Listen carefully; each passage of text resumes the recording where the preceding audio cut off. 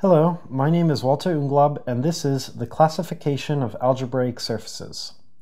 An algebraic surface is a mathematical object of complex dimension 2, since it's a surface, and because it's complex, this means that it can contain real and imaginary numbers.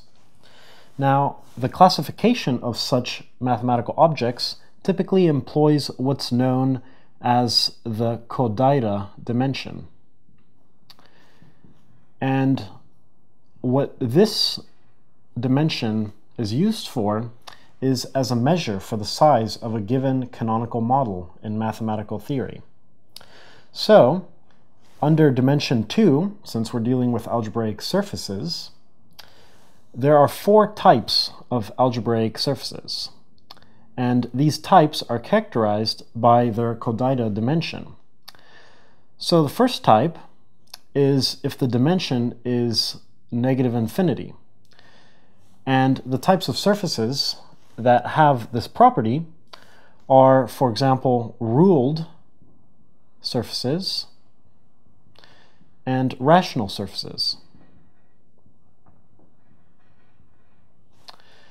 The second type would be for surfaces that have a Codata dimension of 0. And examples of these types of surfaces include K3 surfaces, hyperelliptic surfaces,